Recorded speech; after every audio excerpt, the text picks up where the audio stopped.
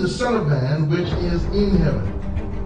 And as Moses lifted up the serpent in the wilderness, even so must the Son of Man be lifted up, that whosoever believeth in him should not perish, but have eternal life.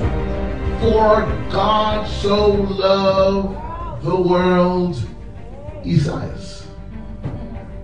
For God so loved the world that he gave his only begotten Son, that whosoever believeth in him should not perish, but have everlasting life. Verse 17 goes on and says, for God sent not his Son into the world to condemn the world, but that the world through him, somebody say Isaias, might be saved. Through him might be saved. To that individual who was thinking, oh, we're going back into the place of comfort and casualness because, oh my goodness, the storms are back to normal. You better be careful. You better be careful. I believe the science is a test.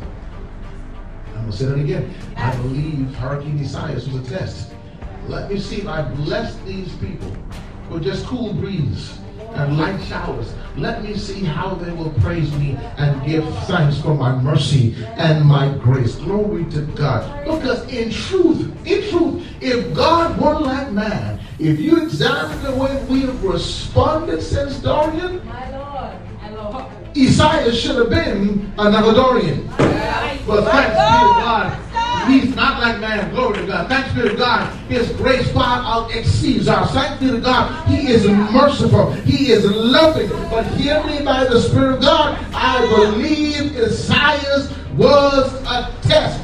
Will my people praise me? Glory to God. For my grace and my mercy. Will my people praise me because I've spared them? Will my people praise me in spite of the fact that they have not been running to worship, in spite of the fact that they can't wait to go to the beach, in spite of the fact that they can't wait to have their parties, in spite of the fact that they really want to have a pride march, in spite of the fact that they're doing all of these things besides longing for my presence? Let me see if my people would praise me for my grace and my mercy. Isaias, God is